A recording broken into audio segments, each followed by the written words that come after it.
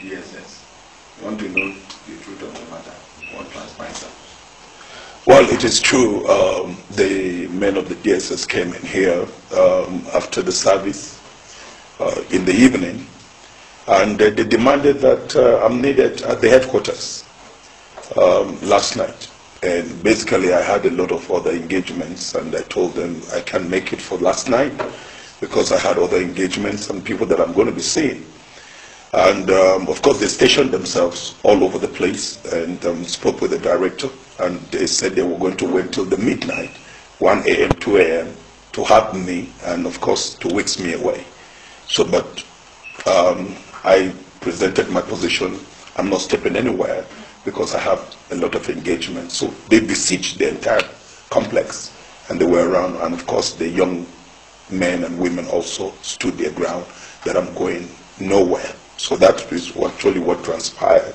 And while I was here, they have also gone to the house, and they were also waiting there at home. So it actually happened, and I'm glad that I stood to defend the position of what is right.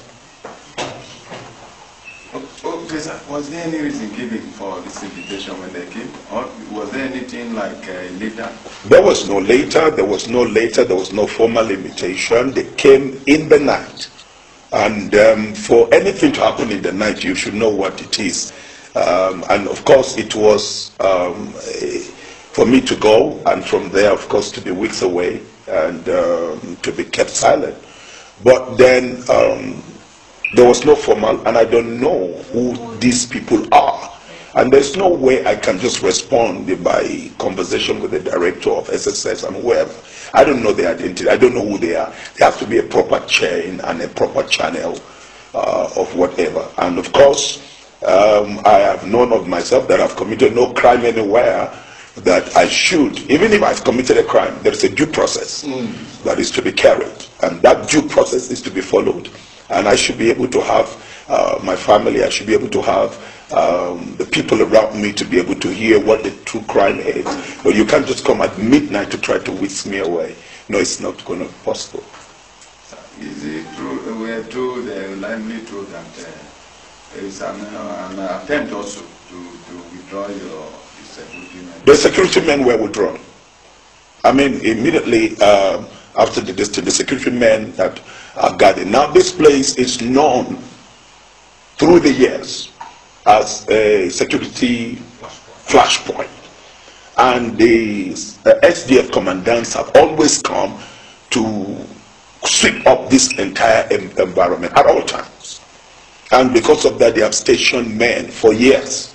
So yesterday, very surprising, in the midnight, these security guys were all withdrawn last midnight. So it means that as a citizen of this country, and knowing fully well that I stand to defend the interests of Nigeria and Nigerians, and even the government itself, that they can withdraw the security men that are safeguarding an environment that is hosting thousands and thousands of men and women. So it's amazing.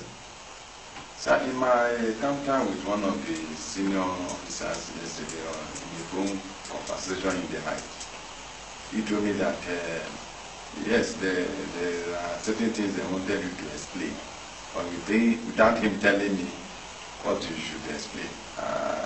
Do you believe there is anything? Well, if there's anything I need to explain, I mean, it's easy. It's simple. Put it down for me. You know, explain A, B, C, D. And like I said, I have given a national broadcast. And the national broadcast I have given is a solution to the Nigerian state. And the solution to the Nigerian state is for things to be put right. So if you want me to answer certain questions, of course I'm available to answer those questions. Put them down for me, and I will answer those questions when it comes to national unity, when it comes to national stability. All I'm asking for is the great Nigeria to be the Nigeria. Nigeria is not that going to break, but the fact is there has to be a realignment, and there has to be a renegotiation of basic things that are going on. We cannot be seeing injustice over and over and over. And then generations after generations have been killed in their soul and in their spirit. We can't take that. We have to restore justice. And of course, the voices of justice can never be silenced. Sir, there are these fears that because we are from the north, some of the forces, the northern oligarchy, might want you to be quiet about what is happening. Why one of their own talking about what the system is doing? Yeah, I know I have been called upon. I have been asked that as a vocal, prominent voice in northern Nigeria, my voice is respected. From what they say, I should have played along. But the fact is that, yes, I'm a northerner. One of the spirit of the true northerner is that the true northerner hates injustice. That's the true spirit of a northerner. He hates injustice. The true northerner is a care person. The true northerner defends the helpless. That's the true spirit of the northerner. My father stood for this, and that's why he fought the First World War, he fought the Second World War, and he stood to defend this country all through his life. And I think I cannot watch while things are happening and my people in the north are suffering more.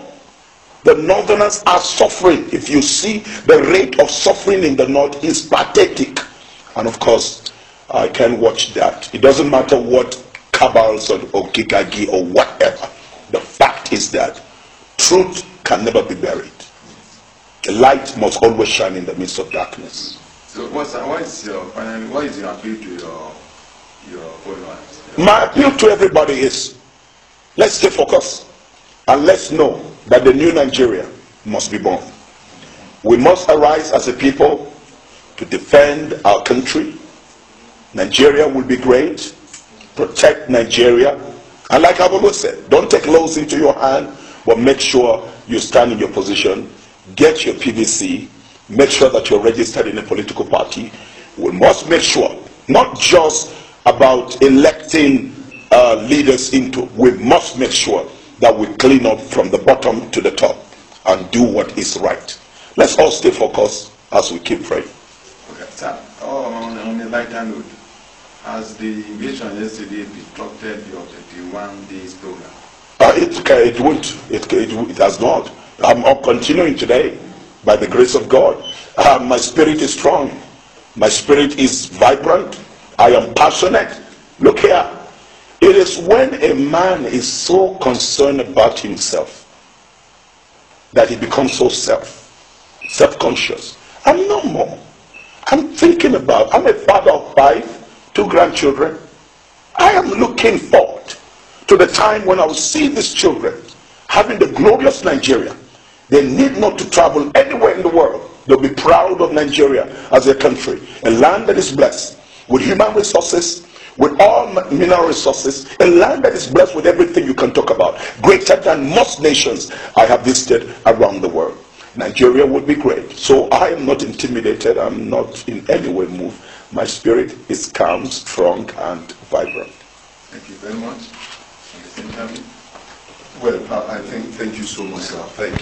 This will go a long way to help us in our mobilization. I think let's have yes, then immediately after